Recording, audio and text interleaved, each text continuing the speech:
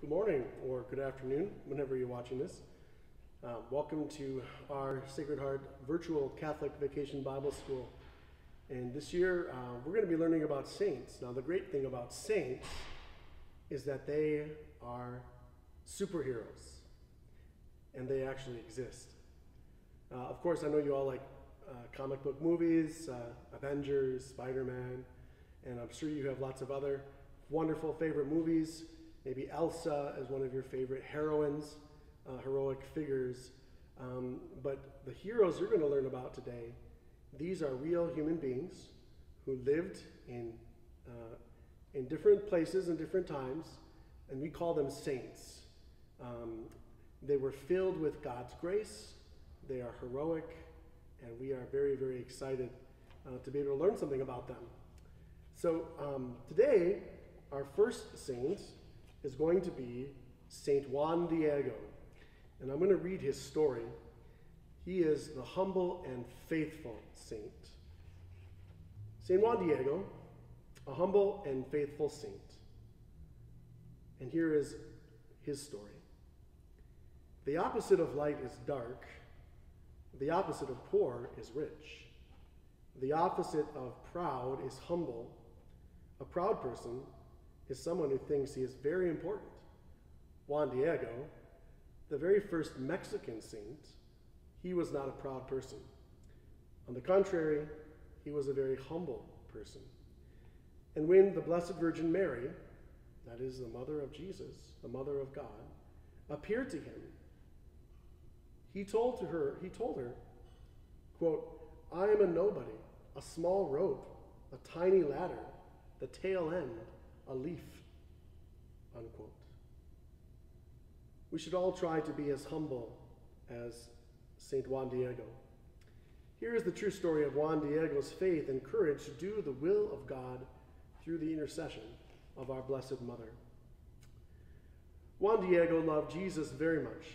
Every morning when most people would still be asleep, he would leave his house and walk more than 10 miles just to hear about him.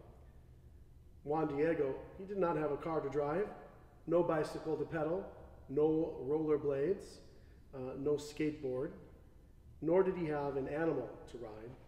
He didn't even have a pair of shoes to wear. Juan didn't want to be late for church.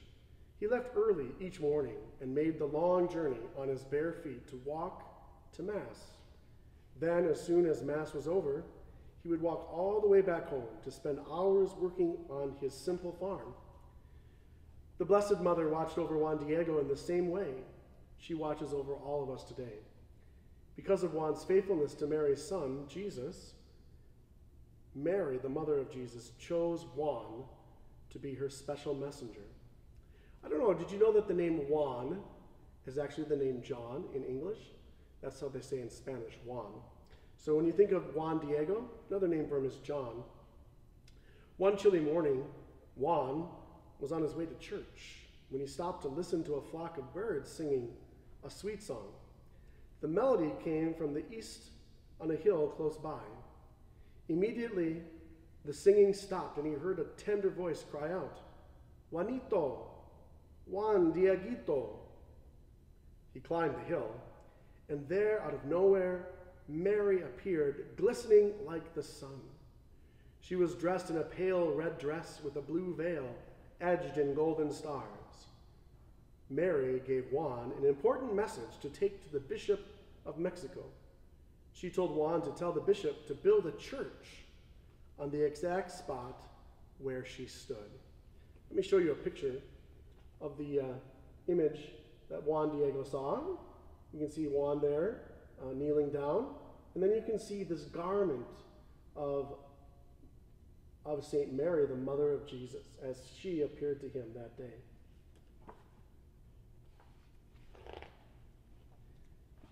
So Juan rushed to the Bishop of Mexico to tell him about Mary and her urgent request. Now the bishop did not believe him. Take a look at this image here. Can you see the facial figure of the bishop? He has a downcast look. You can tell that he does not believe what Juan has told him. Perhaps he wondered why Mary would appear to a poor farmer instead of someone who was more educated and influential. The bishop told Juan to go back and get proof that he had seen Mary. The bishop wanted a heavenly sign that the woman was really the Virgin Mary, the mother of Jesus. Upon meeting Mary again, St. Juan told Mary of the bishop's disbelief. Then Mary performed an awesome miracle. It was the middle of winter, a time when flowers did not grow. Mary told Juan to climb to the top of the hill where he would find roses blooming. Juan gathered the roses and carried them down the hill in his tilma. A tilma is a coat without sleeves. Take a look at this image here. You can see Our Lady appearing to Juan, and Juan gathering up the flowers into his tilma, into his cloak. She took the roses from Juan and then placed them back in his tilma to give to the bishop. When Juan arrived at the bishop's palace, the roses tumbled out of his tilma and landed on the ground at the bishop's feet. But that's not all. On the inside of Juan's tilma was a very beautiful picture of Mary. Take a look at this image here. This is what the bishop saw. The image of Mary imprinted on Juan's tilma.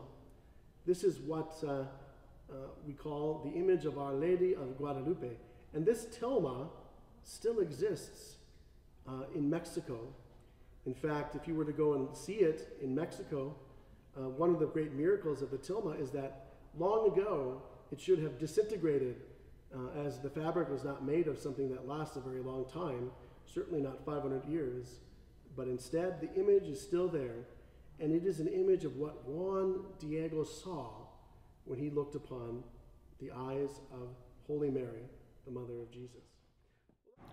Salve Regina, Mater misericordiae, vita dulcedo, et spes nostra salve.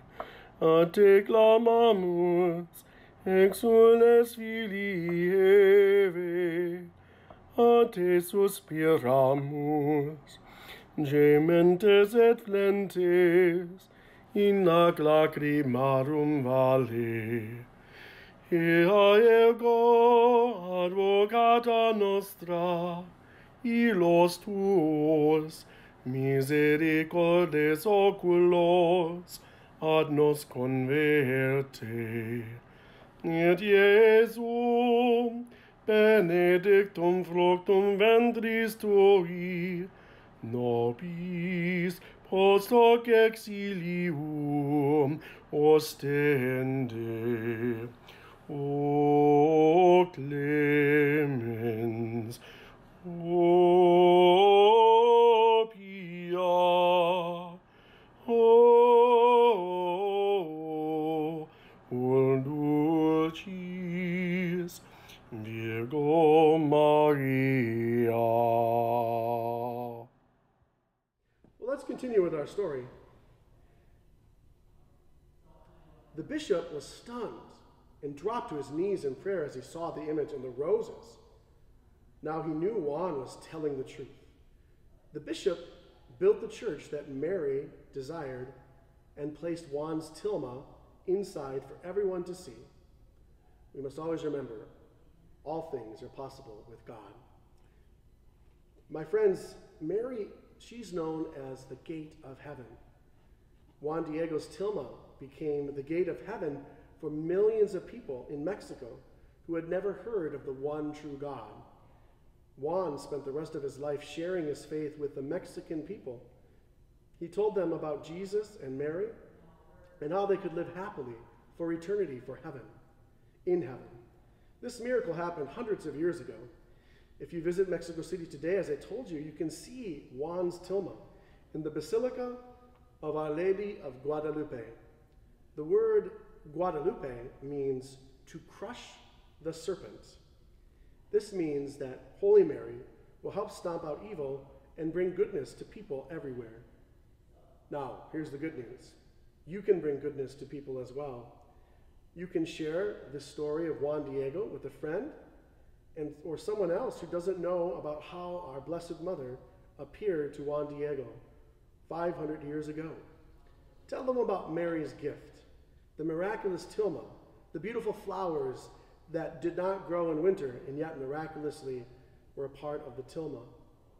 Tell them about the great story of how Mary appeared to Juan as Our Lady of Guadalupe. If you do this, you are sharing your faith, and you will make Jesus and Mary smile very much.